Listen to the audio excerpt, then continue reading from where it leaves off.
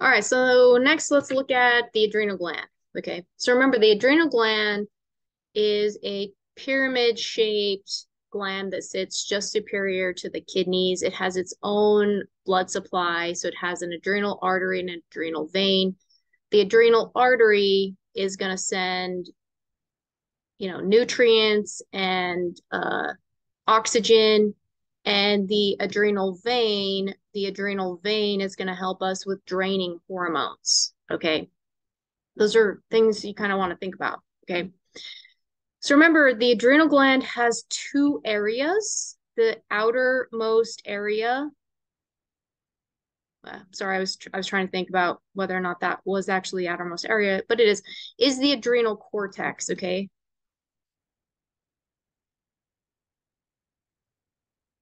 this is our adrenal cortex. The adrenal cortex makes a series of hormones. The adrenal medulla is this middle portion here. Again, it makes a series of hormones. And let me just kind of, I don't know, move myself over to that corner for a minute so I can write that out.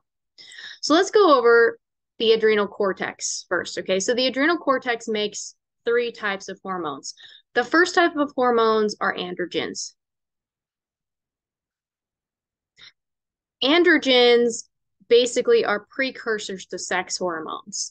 So you create these androgens and then you transform them into testosterone and estrogen.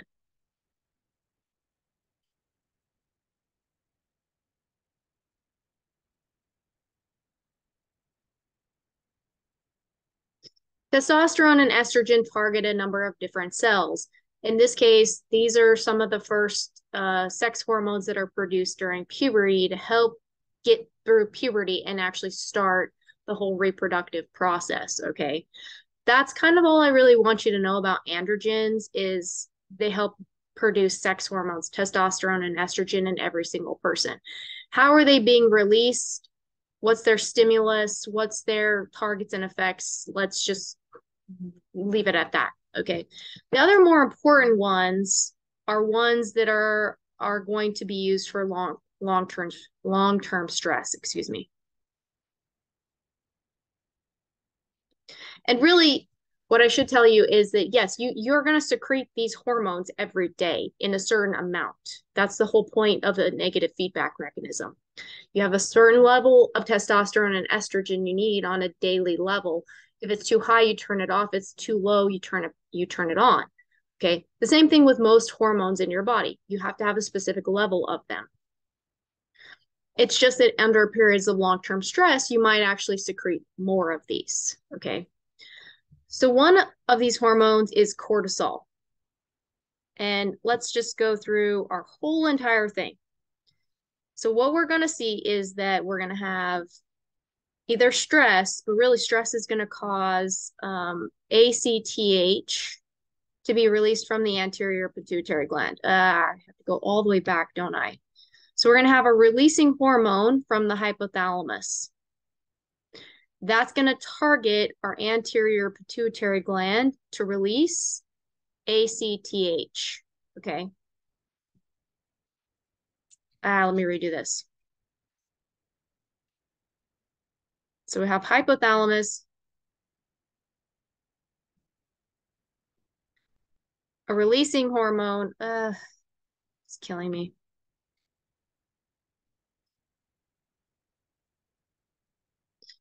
And then anterior pituitary gland and ACTH. Okay, so ACTH is going to target our adrenal cortex. And when it does, we're going to secrete cortisol.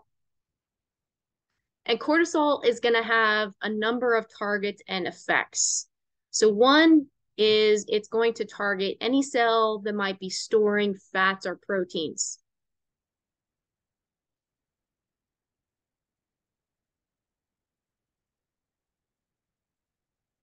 And when it does, it tells those cells to break those fats and proteins into sugar.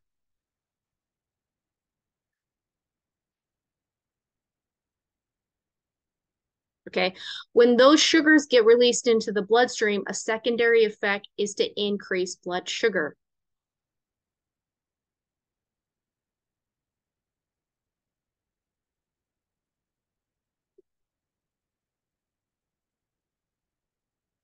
Okay. Because essentially you want your cells to have enough energy.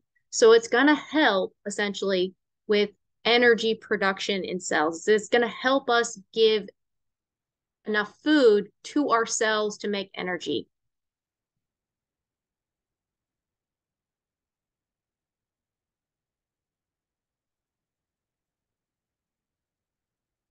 Right? We said under periods of long-term stress, think about how much your neurons have to work because you're stressed out. They're going to need a lot of sugar to make a lot of energy so they can go back to rest. The other hormone that ACTH is going to cause to be released is aldosterone. Now, you're going to learn later, aldosterone has multiple stimuli. One is hormonal, one is ACTH. Okay. Basically, ACTH is going to be released on a consistent basis, and aldosterone gets released on a consistent basis. And then you have other stimuli that causes aldosterone levels to increase or decrease. But essentially, what aldosterone is going to do is it targets the kidneys. Okay. At the kidneys, what's going to happen is the kidneys reabsorb sodium. So they're going to take sodium out of urine and add it to blood.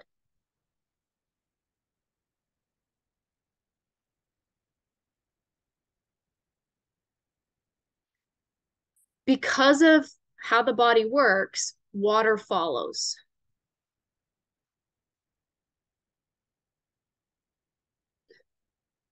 I was going to write flows, but no, water follows. Okay, so it follows salt. And a secondary effect is that you actually increase blood volume and you increase blood pressure. Okay. So one of the other stimuli is going to be when blood volume or blood pressure go down. This is one way you regulate blood volume and blood pressure. Okay. It'll also secrete potassium into urine. Basically, let me rewrite that. We're going to put potassium in urine.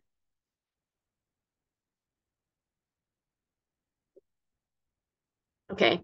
It's another like kind of secondary effect. It has to do with the fact that whenever you move, well, a lot of times when you move sodium, you move potassium in the opposite way. Remember the sodium potassium pump. If you move sodium in one direction, usually potassium moves in the opposite direction. Okay. So that's what's going to happen over periods of long-term stress.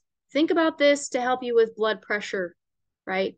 In periods of stress, your blood pressure is going to probably be high. You need to have blood flowing and circulating to all your body cells. And then that blood that's flowing to all your body cells, you want to be able to supply nutrients and oxygen to them so they can continue to work and basically overwork. Oh, perfect. Right there. Okay. So the second one is going to be the adrenal medulla. Okay. The adrenal medulla is going to secrete two hormones, and those hormones are used during times of short-term stress. What we're going to see is that there's going to be a nerve that actually innervates the adrenal medulla. Two nerves. This is the greater and the lesser splanchnic nerve.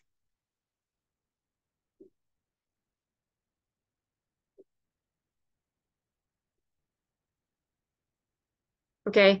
So we're going to go through this whole thing again. Okay. So we're going to say short-term stress. So unlike the hormones of long-term stress that are always kind of secreted a little bit because they help maintain certain things in the body on a daily basis, short-term stress hormones are only released if you have stress. So what ends up happening is you're going to have a message from the hypothalamus, essentially a stress message.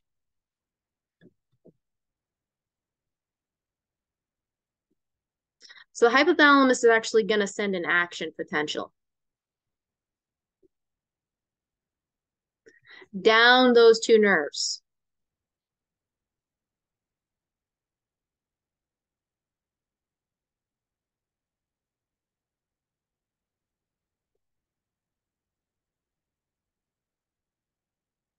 And essentially that targets the adrenal medulla.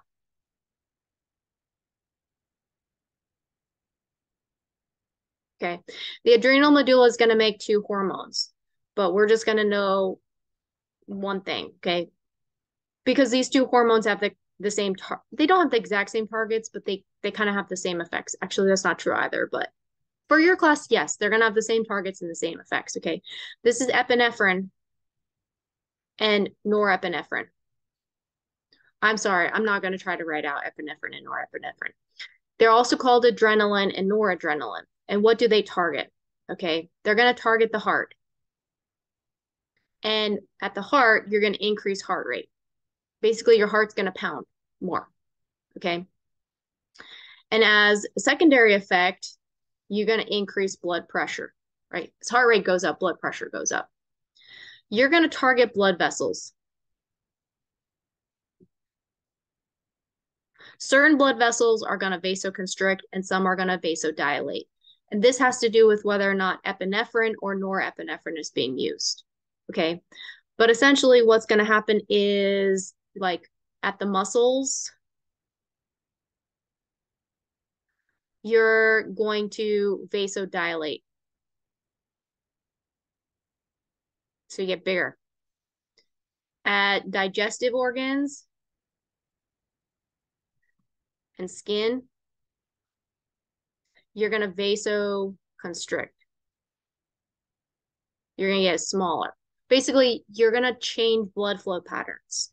So more blood is going to flow to the areas where it might help you in periods of long-term stress, where you're going to use your muscles to run away, or you're going to divert blood away from other places where we don't want it to go, like in terms of digestion. You should also increase the size of the bronchioles.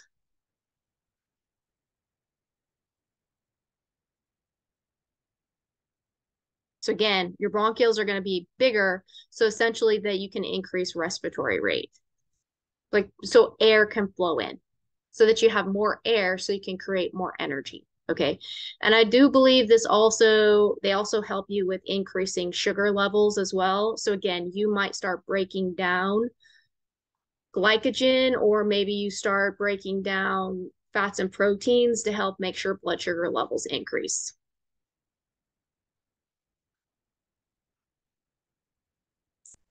But I don't want you to think that this increases blood sugar levels. You want to think about like targeting body cells to make sugar.